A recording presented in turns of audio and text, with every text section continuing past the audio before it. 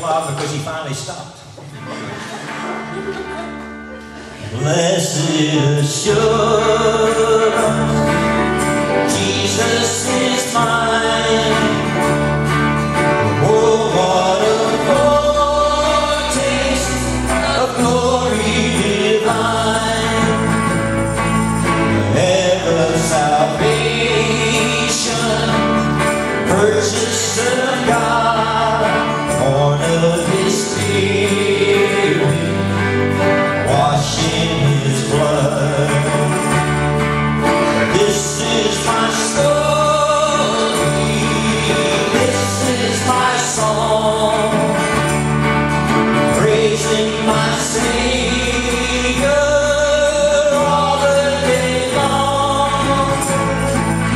This is my story, this is my song, praising my Savior all the day long. Perfect submission, perfect delight, visions of rapture now burst in my sight.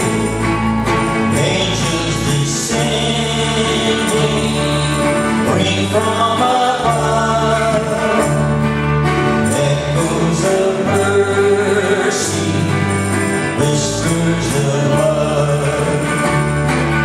This is my story, this is my song, praising my Savior all the day long. This is my story, this is my song, praising my Savior all the day long. Perfect submission, all is at rest. I in my Savior am happy and blessed, watching and waiting, looking above, filled with His goodness, lost in His love. This is my story, this is my song, praising my Savior all the day long. This is my story, this is my song, praising my Savior all the day long.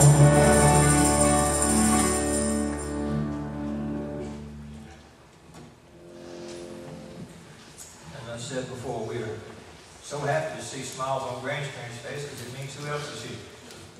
Grandkids. And so it's great to see them. I tell you, one of the nicest sounds we can hear in our church is a baby crying, not because somebody's pinching, but because they're in church. Amen? And so we're excited about that.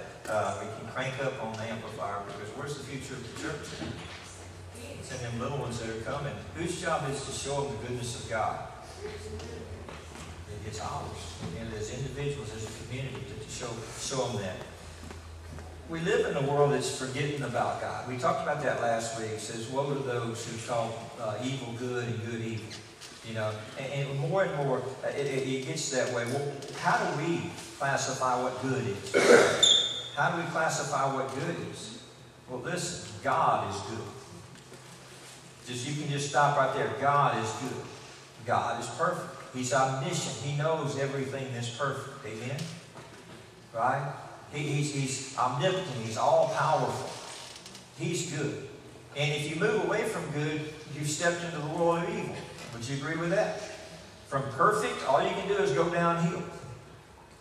And so when we're talking about good and evil, we're not talking about man's opinion. We're talking about God, who we're not asking God for His opinion. An opinion implies what? We're not sure if it's exactly right. We're here for God's truth. Absolute truth. We've moved away from absolute truth to something called relative truth. Have you ever heard of that? It's all relative.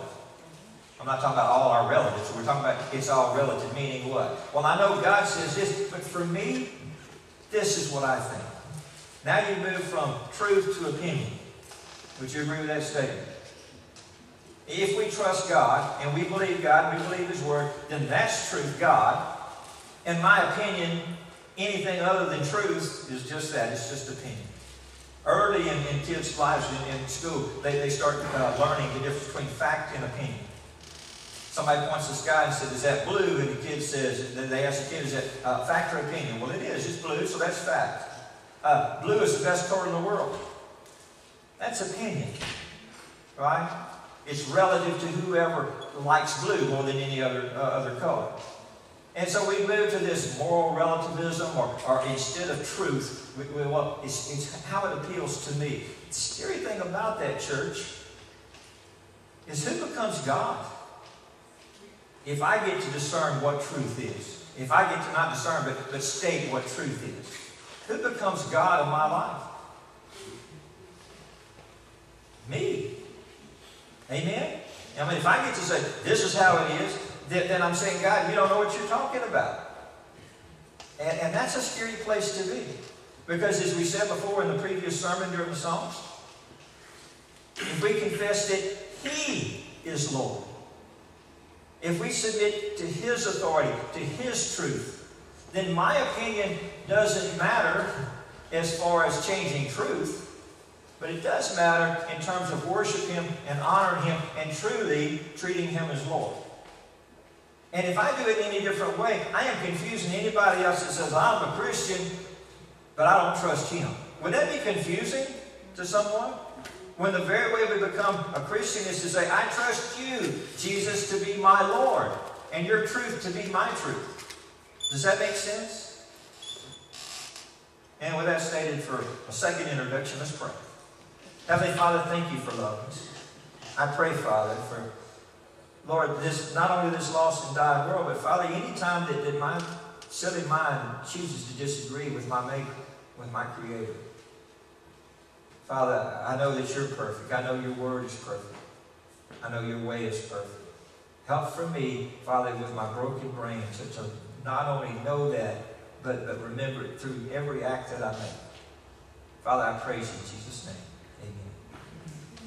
One of the tough things about being in a world where we have so many opinions and we're told that we're always to value, we value every person. Amen? The church values every person, but do we value every opinion? No. It has a certain place. It tells us about lostness, or savedness, or someone who's saved and living lost.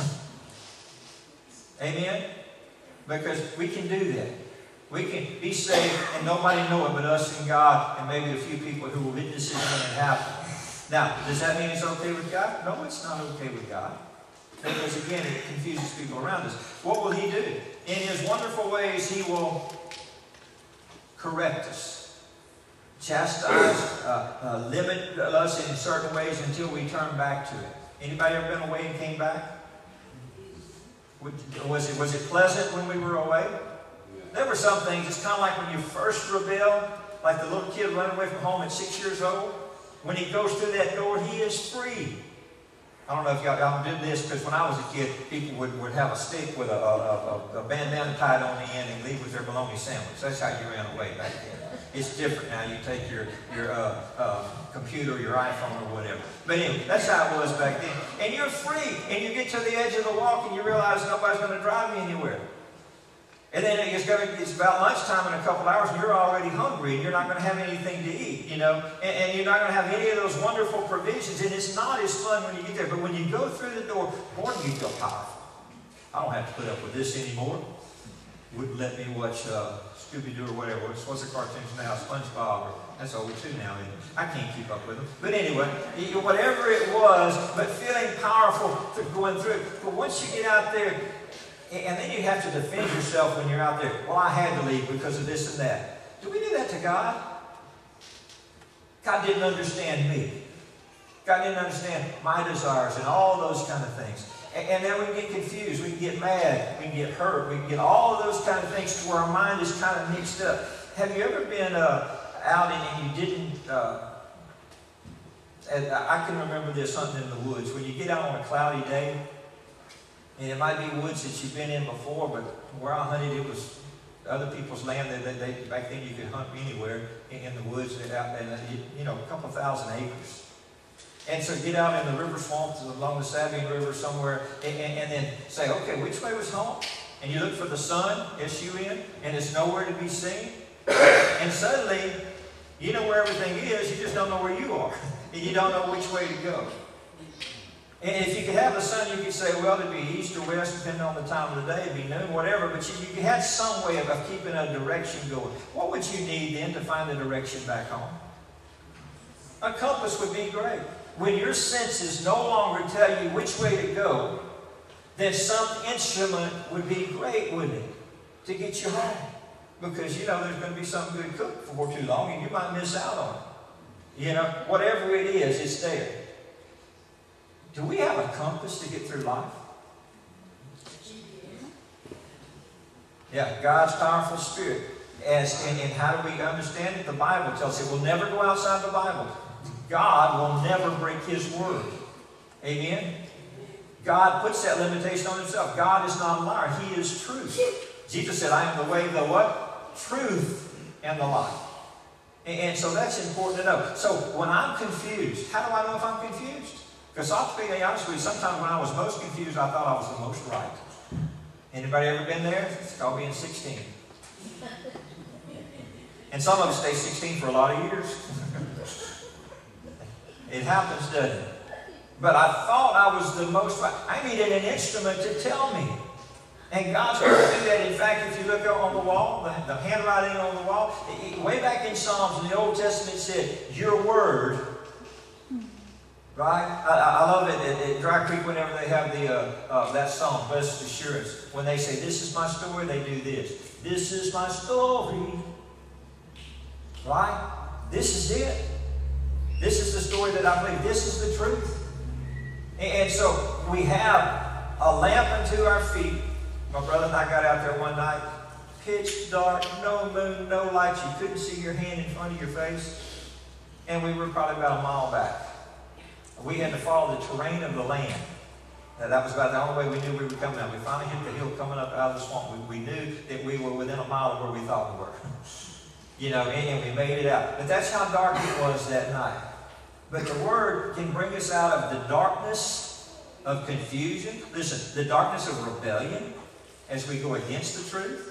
The darkness of public opinion. Right? The darkness of my opinion. If His truth is light and I'm following my opinion, I'm in darkness. So it says the Word is a lamp unto my feet and a light unto my path. I know which way to go. And I need that. I'm not omniscient. That's the sound we like to hear. But I like the happy ones first, but we love that sound. Parents, if I ever say something like that, don't get embarrassed. We're sincere. We love having these little ones with us. Anyway, where would we find God's Word? In the Bible. Right? That's the Bible. But when we're talking about the Word, what else are we talking about? Well, in John 1:1, it says, in the beginning was the Word. The Word was already there. Was there a King James or a Geneva Bible or a Hebrew scroll then, whenever Jesus was? No. Because the Word is God. What I'm saying, you ever said, my name is my bond, or that's who I am, it represents me? That's what we have from the Bible, is God representing Himself to us. And representing His way. In the beginning was the Word was with God, the Word was God, and when you get down to verse 14, and it also says, nothing was created without Him, that means you and me, wouldn't it? In the Bible it says, you knew me when I was being created in my mother's womb, fearfully and wonderfully made. When does life begin? In God's head, in God's heart. Right? In the mother's womb, He's still there. Who was the first child that recognized Jesus in Mary's womb? John the Baptist in Elizabeth's womb. You know, so all of that is there. That's why it breaks our heart to hear the numbers that we hear about the kids aborted. 40% in New York City, conceptions end in abortion. Scary. Confused people who don't know. Right? They know about opinion, but they don't know about God. And that we can trust God. Anyway, goes on. And it says, and the Word became flesh and did what? Supposed to come up on the wall in a second. The Word became flesh and dwelt among us. Jesus came, and He is the Word. Everything that's the Bible is Him, and He's revealed even in the Bible. But that's how much He chose to reveal to us. It's the truth. He's the way, the truth, and the life. So what do we do with that? Well, first we need to know how important the Word is.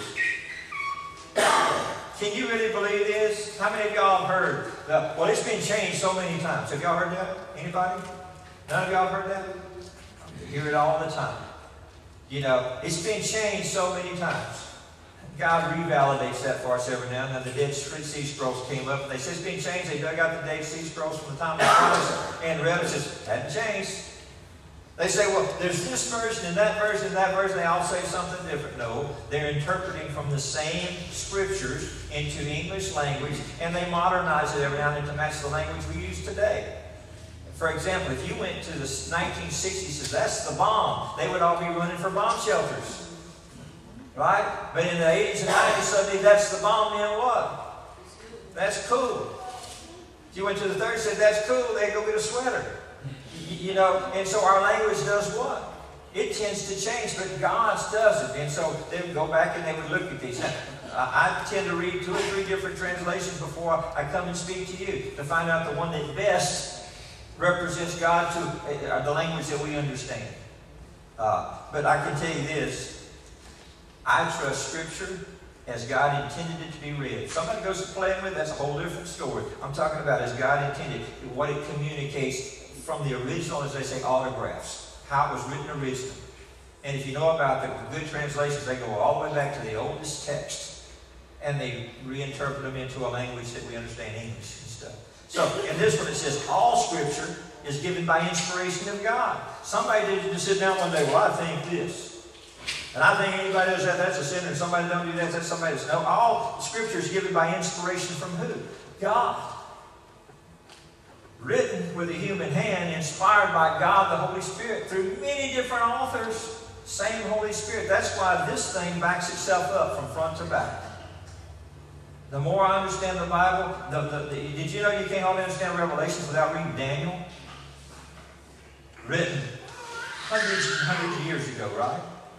We're at what, 2019? So 2,000 plus a few hundred years to back to Daniel. But you can't understand Revelation till you get that.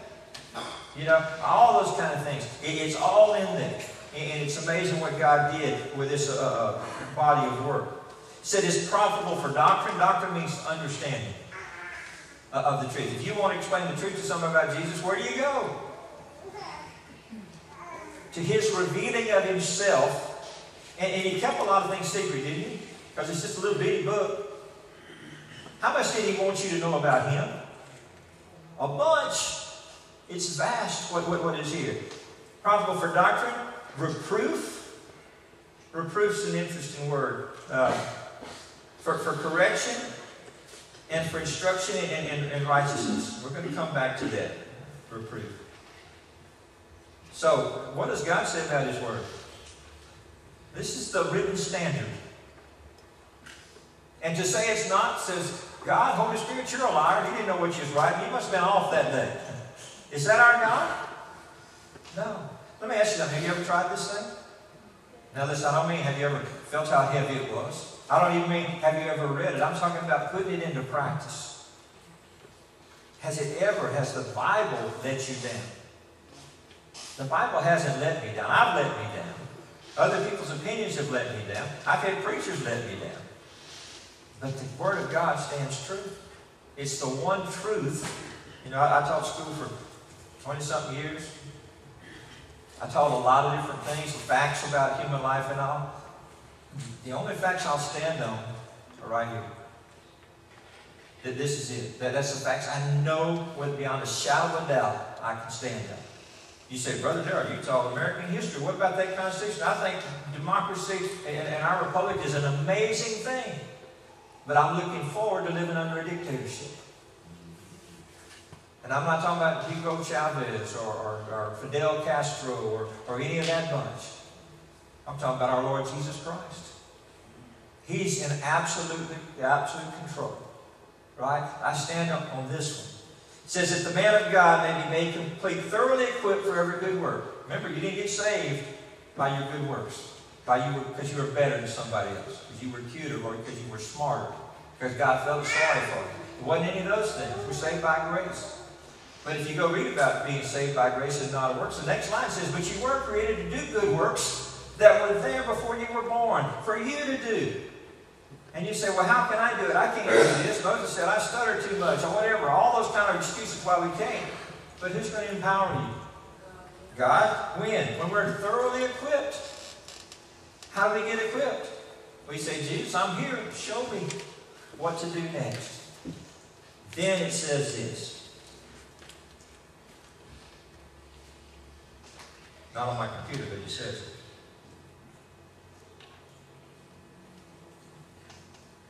Paul is talking to Timothy. Paul is on death row for being such a great guy. Have you ever heard of that? Jesus was on death row, wasn't he? And there weren't any better. Never sinned, but he was on death row for a night.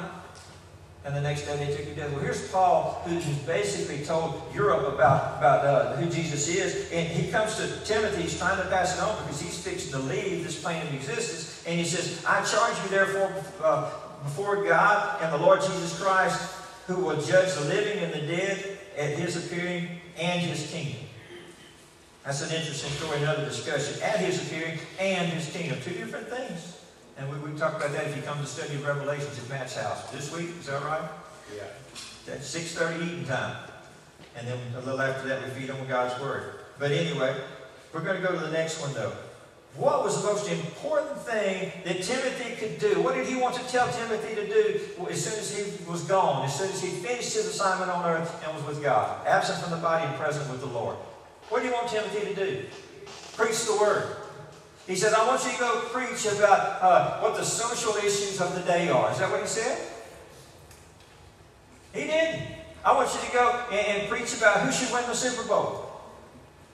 He didn't say that. I want you to go teach about the latest psychological developments, the smartest scientists in the world, greatest theories, and what we found out we could do. Is that what he said to do? He said to do what? Preach the Word. Why? What's the only thing that's going to get us to heaven? You can follow other things you want to. They may get you to heaven sooner, or they may get you to hell sooner, but they're not what gets you to heaven. Right? And we spoke about this morning. I could talk about a lot of good stuff. And some of you would say, well, that's good for you, Darrell, but not for me. Remember that relativism? What side we're looking at it from? But one thing is universal for all of us, heaven and hell. It's coming to us, one or the other. And only the Word, the one that became flesh and dwelt among man, can get us to heaven. So my job is to preach the Word. Who else is called to be a kingdom and a priesthood? Besides the preacher standing in front of the church. Who else is called to do that? To go therefore and make disciples? The whole body of the church. And I'm a teacher, but there's a little difference between teaching and preaching. One, we're both to expose the Word of God. But preaching does what? It's talking about Jesus Christ and about salvation. It's telling the good news that you can go to heaven. It's also telling you the good news, if you're going to heaven, you can be effective in getting more people to heaven. You can. How can you? By being in God's will. Can you be saved and out of God's will? Come on. Can we be saved and be out of God's will? Any of us ever been there? Absolutely, we've all been there. Is that a good place to be? No. There's something that tells you the whole time that you're not there. No matter what comes out your mouth. There's something that tells you that the whole time that you're not there. What is it that tells you that? It's your personal GPS. God's powerful Spirit in you. The Spirit of the Father, the Spirit of the Son, same Spirit. It's the Holy Spirit in you. And he witnesses to you, to me, that, child, you're not there. I've got something better for you. Step over here. Step back into God's will. So it says, preach the word. Preaching demands an answer. We can deny it, or we can receive it. Do I believe all people who have the name of preacher? No. Because it says, preach the what? The word. And I would like to see that capitalized, because I'm talking about the word, not a word. Amen? Why do we put it on the wall up there? One of the reasons we put it on the wall is, you know, if a lost person was to walk in and say, I wonder where he's getting that from. That's just his opinion. What's at the bottom of there? We got the footnote, don't we? Where in the Bible is it? You can look at it. So Brother Darrell is not spouting opinion. He's not being a Baptist today. He's not being a whatever. You know, he's doing what? God's Word. And preaching demands an answer.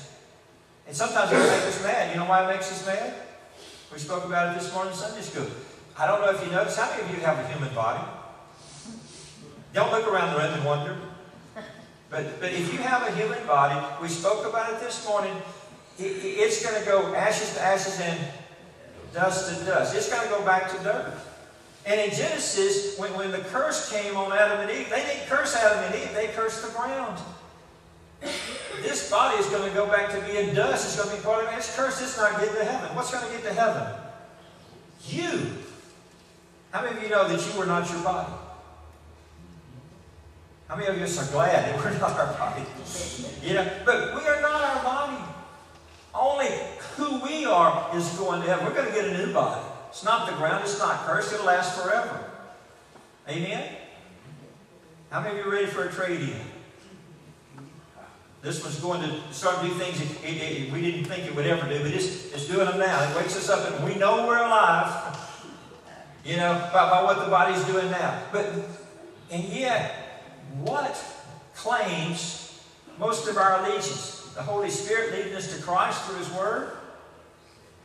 Or our body that's going to die and go to destruction? Which one tends to lead us the most? Let's be honest for a minute. Our body. Our physical desires. That third piece of lemon meringue.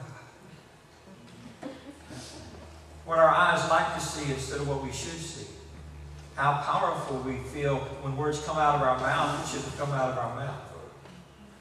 Amen? You get the point? Our minds that we allow to go different places instead of taking every thought captive. Because those don't glorify God. They glorify the body. The body says, I want it now. But we, as Christians, have the Holy Spirit that can say, there's something much better. And when we start saying no to the body, and I'm not saying don't enjoy life. He wants you to have life and life abundant.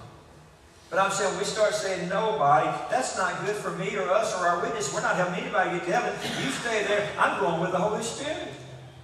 I'm going to do it His way. But your body says, no, you know how much you enjoy this. You know how that kind of thinking frees you and makes you feel powerful and all that kind of stuff. How do we tell the body no? We need an instrument, don't we? Something that says, what's my personal wants and lusts and desires, and what's of God? If only we had an instrument that could tell us which one of those would be. Go preach the what? The Word. Don't preach what makes us comfortable. You know, I like comfort. How many of y'all like comfort? How comfortable was the rich man who denied the poor man Lazarus whenever he died in his body? Remember, he went to where? Sheol, the worst side of waiting for the final judgment. And remember, he wanted Lazarus to go get a drop of water and put it on his tongue. Where was Lazarus, though? Who had nothing to take care of his body, so he looked to God instead. Where was he? He was in the bosom of Abraham. Right? The bosom of Abraham. Would we trade a few years in the body for being useful to God? Listen. Useful to God for not temporary, momentary things, but for eternal things. Like bringing more people to heaven and showing people how to get there. Preach the Word, church. We're called to preach the Word. Not our opinion, not our comfort. Right? Not what feels good for the moment, but what Lord can bring people to an eternal heaven. And in 1,000,000 years, these 70 or so years we have on earth, what will they mean? 1,000,000 years from now, what will they mean? Well, my body really craved this. Now, I don't know if you know it, but your body can crave things that aren't good for you. You know?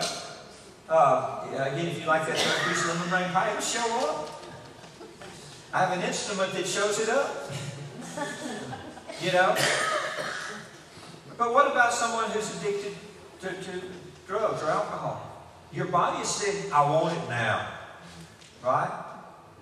What about, did you know the most addictive thing for men is pornography? The Bible says that people will start having lust and desires for ones that they should have never had, according to Scripture. Because our minds and our bodies say, that makes me feel good. That makes me feel complete. But he says, God, your truth is wrong. Only my opinion counts. How scary is that? God, I don't want this, baby. I don't know if I can afford it. Well, let me ask you something. How many of y'all starved to death so far? Raise your hand if you've starved to death. Raise your hand if you've allowed your kids to starve to death. Okay. Raise your hand if you ever thought that y'all weren't going to have enough money for next month. Sure, but what did God do? He honored you, didn't he?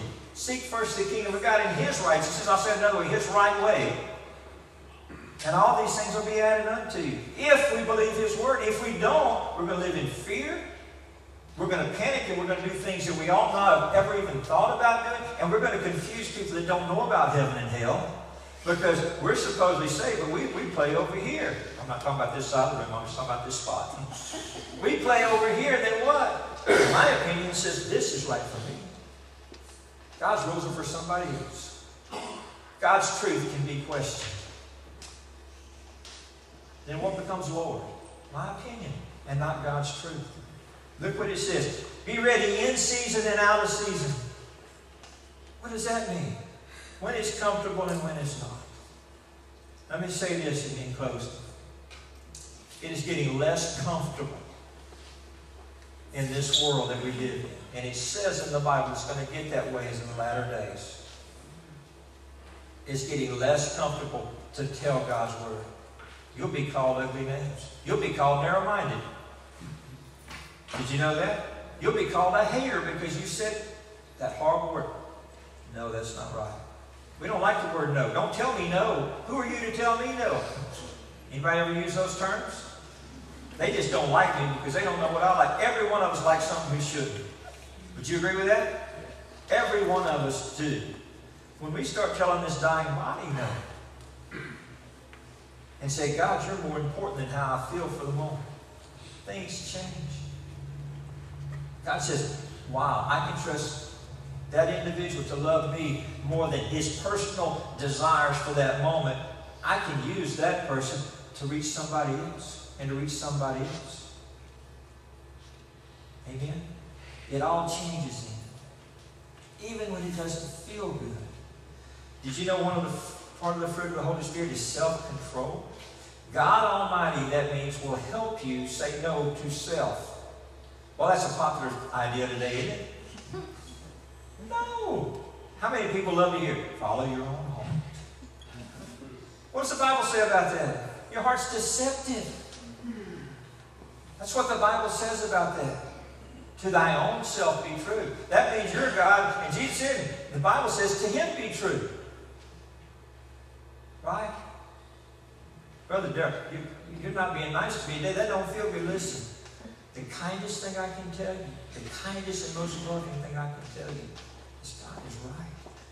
And you have blessed assurance. The more you know Him, genuinely know Him, the more you're going to love Him.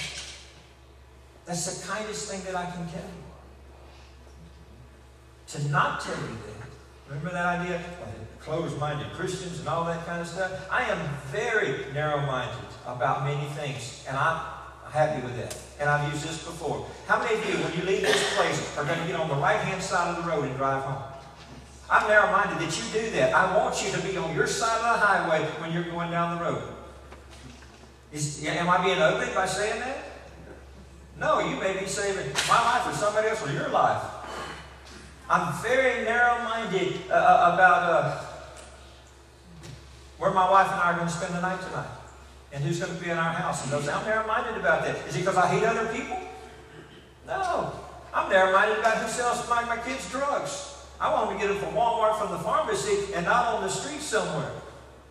I'm narrow-minded about that. And who's going to pass on to my grandkids?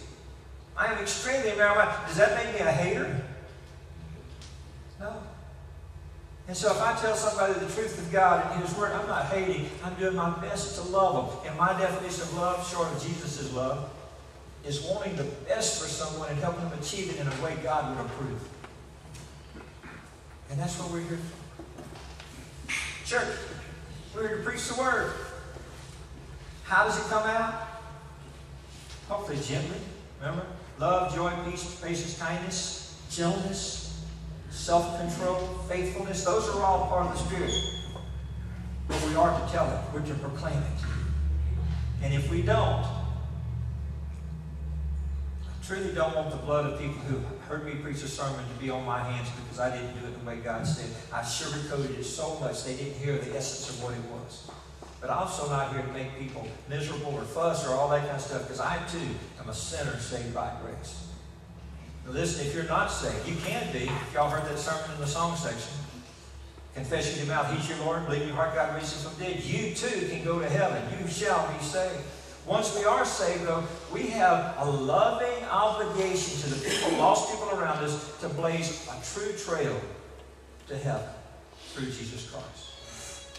Not to confuse them with our opinion, but to give God's pure word. If you've never accepted Jesus, please do that. And if you have done that, let's work together and start saying no to that self, that dying body, and yes to eternity. Let's go to the Lord. Heavenly